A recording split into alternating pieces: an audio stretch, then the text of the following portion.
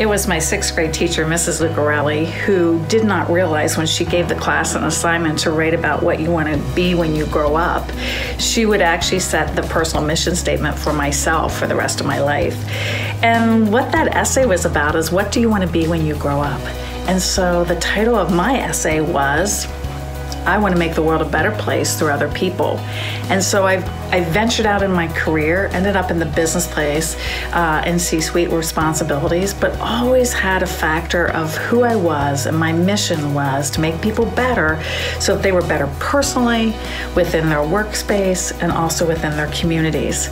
And so I'm very excited at this point in my career to say that I've joined up with John and Ed Dame with Dame Management Strategies, because they share a very, very similar message. And their message is, we work with leaders to create a world where every individual is valued and respected.